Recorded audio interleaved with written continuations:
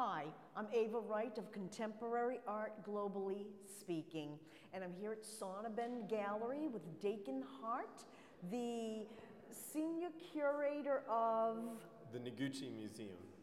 Wonderful, wonderful. Thank you for joining me today. Thank you. Talk to me, please, about Wallaby, Rona Pondik's piece here, and what sets Rona's work apart from other sculptors?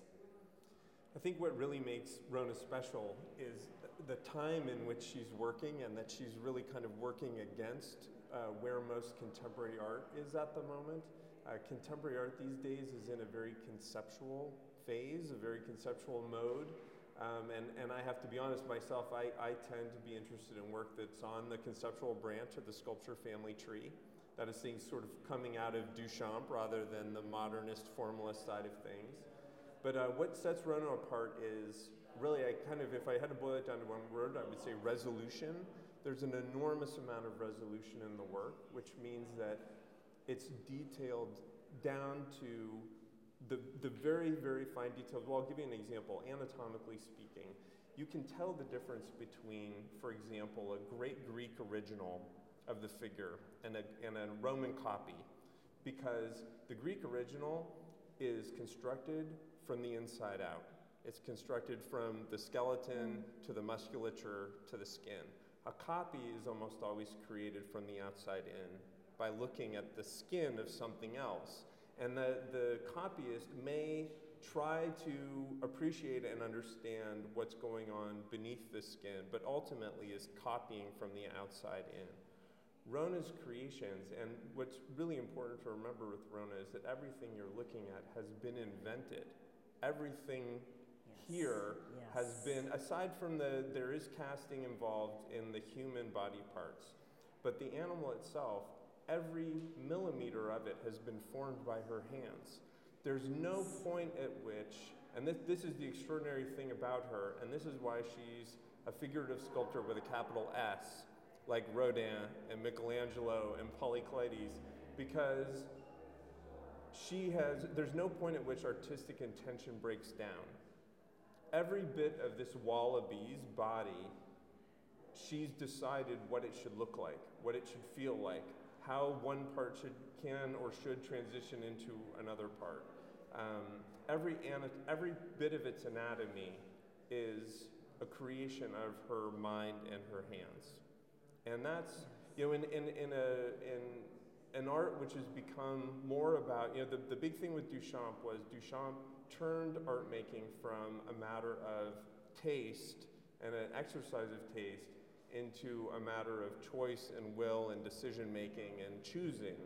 And many sculptors today, most sculptors today are agglomerators, assemblers, choosers. They select things, they put things together. Rona is somebody who is still making everything. So it's not that you can say, it's perfectly fair to say with a sculptor who's selecting things that everything about that thing is integral to what they were after. But at some point that breaks down. If a sculptor selects a box and incorporates a box into a larger tableau, it's hard to make a point about the nails in the box and how the artist felt about the nails in the box or why the nails in the box are important. Because at some point, that came from somewhere else. That was somebody else's decision. They decided to incorporate it into the piece, but it's still that whatever it is about that nail is rooted in somebody else's choice making. With Rona, every piece of Wallaby reflects her ideas, her sentiments, her skill, her technique, and it's not incidental. It's hard to convey just why and how important that is. But when you look at the work she's made, and something like Wallaby, which has such enormous bathos to it, so much emotion, can evoke so much emotion, it's because of the subtle details. You look at Wallaby from behind, and it looks coiled like a shark. And you walk in front of him, and all you want to do is give him a hug. And when you look at a great piece of Greek sculpture, it's every nuance of stance, weight transfer, posture is important and significant. And for those sculptors, that came from looking very, very closely at the human body. With Rona, every one of those details is equally important, but for her, it's coming out of her imagination. And that's an extraordinary thing. So I agree. She's approaching a kind of a fantastical, invented universe with the attention to detail and the carefulness and the precision of the great anatomists. And that's an amazing thing. Her anatomical precision is very interesting. Looking at the arm and the way it just seems to blend in with the fluidity, the shiny material here, the stainless steel. That's amazing to me. The hand looks real.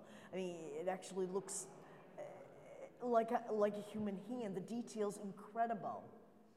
Yeah, and you know, to go back to that idea of resolution, people have compared these stainless steel, very highly polished stainless steel pieces to something like the cyborg out of the Terminator movies, the T-1000, which is a kind of a liquid mercury creation. It's an interesting comparison. The difference with Rona's work, if you go back and watch one of those Terminator movies now, they seem very crude.